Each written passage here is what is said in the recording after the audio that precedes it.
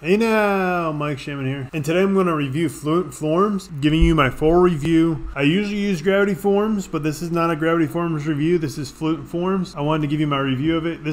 I'm not comparing it to Gravity right now. I'm just reviewing the Fluent Forms and how it is. This is a really nice WordPress plugin to use for forms. They give you a lot of options. It's pretty easy to use. I'm not going to lie. It's pretty easy to use. I've made a quick little form here. You can see it right here. It can give you the automatic submit. All right, and then when you submit it, it submits, and I've already submitted this one actually. It keeps your entries in the back end, which is the one thing that is really my favorite feature. The entries in the back end, for some reason, you or your client don't receive an entry via email. This way you can just come to your back end right here, and you can resend the form if you wanted to. You can just click this button, resend the form, and the information with it to your email. That's a cool feature. But if you go back into it right here, it's a drag and drop formatter. They have a whole bunch of different fields. I have the pro version. I believe it's like $59 for one site, and then it's unlimited for, I believe, $199. I wanted to review some of the options you can do with this. They have the file upload, so if you need to upload a file, if you need to do a website URL, you can do that. But I'm going to show you a feature that's really cool that I haven't seen a lot of form plugins used before. So you can see all the different options they have here. I don't even have all the plugins activated on this, but I have most of the core ones that everybody would be using on here. I have the payment processing one, so you can pay with PayPal. Stripe I have set up here, so you can pay with either one of those. You can set up a custom payment amount, so if you want to sell a $10 product or however much product amount, you can sell that product. The labels are very easy to edit. The position is very easy to edit as well. The admin fields, they have those. The payment amount right here. They have the advanced options here where you can specify the name attributes to work with custom fields. If you want to do conditional logic, they do that as well too.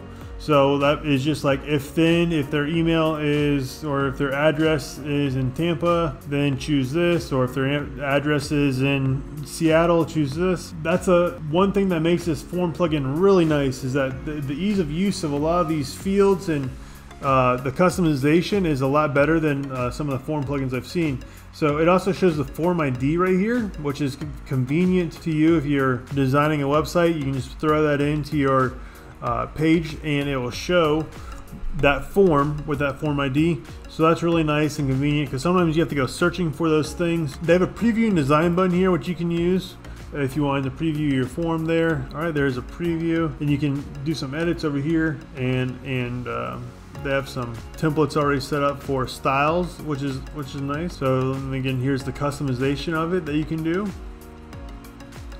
All right, there's a ton of different options here, and I like part of the reason I like it is there's so many options. It makes designing this form a lot easier. So especially if you're new, you might be overwhelmed with options. So if you haven't used a form plugin before, you just gotta take it step by step and kind of get it to where you want it. You gotta play with it in order to get to where you want it. So let me review something else that I really liked about this form plugin, and that is when you go to make a form. All right, let me go back here, leave this. When you go to make a form, you can click add new form, and all these different forms pop up.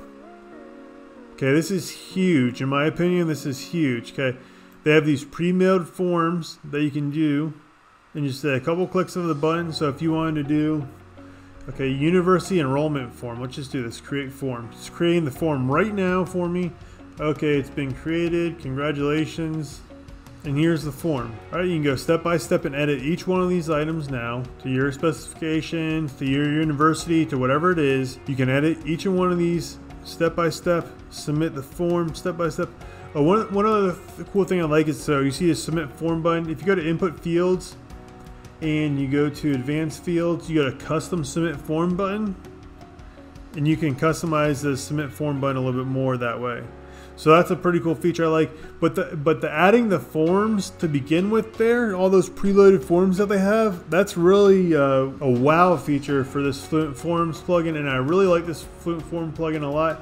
I haven't used it too much. Okay, I haven't used it too much, but from everything I've seen, from just going through the feel of it, you know, like I said, the entries in the back end, that's a big feature for me. The design aspects of it, it's really great. Now in the back end, if you go to settings and integration of your forms, you can see right here, you can select all your different settings. If you want to go to a different page, if you want to go to a custom URL, all right, if you want to pass string data, you can do that as well. They have a webhook add-on for the Pro that you can do that comes with it. Here goes the labels again. If you wanted to position the help message. All right, so you can just see some of the extra forms right there, the form settings right there. Okay, email notifications. It's going to send an email to an email address. I haven't set any up right now for this one, but it's going to say disabled. But once you do that, it'll send right to you, and this is an easy thing to do as well. And then you can set up other confirmations. If you just want this to be a particular landing page where it's only showed this form, you can do that right here. All right, enable landing page mode, and then you just fill out these options. Boom, what color scheme you want. If you want to upload your logo, a featured image, and a background image, you can do that as well.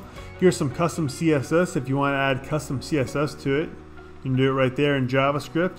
All right, and then other integrations that you can add. So you can just go to add new integration. If you want to do, if I want to add a user registration, or if I want to add my get response, those are the ones I have set up right now.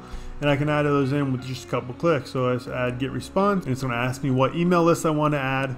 So I can just do that right there. So it's very easy to add in those other things, those extras that the Pro add-ons have, and those are very valuable for this. I will get the unlimited license. Seriously, if you're going to do Fluent Forms, get the unlimited license. If you're designing websites for other people and clients, just get the unlimited license. It's going to pay off because you're going to be able to charge. Say somebody comes to you and they need a form for the university. We just showed you how to do a form for university in about 3 seconds, okay? Add on all the other things that you need or take out what you don't need. By the time you build a form, if somebody needs a payment form, you're going to charge them way more than $1.99 for one payment form. Get the unlimited license if you need it. It's a really cool form plugin. I recommend it. I'm going to be using it myself on a few different websites. I make landing pages and other things to that extent, but a lot of clients need extended forms for job applications, for, like I said, the university thing, for contractors or vendors. They need forms for all these things, and it connects to all these different extensions here. The one of the cool ones that I liked is that it connected to Google Sheets.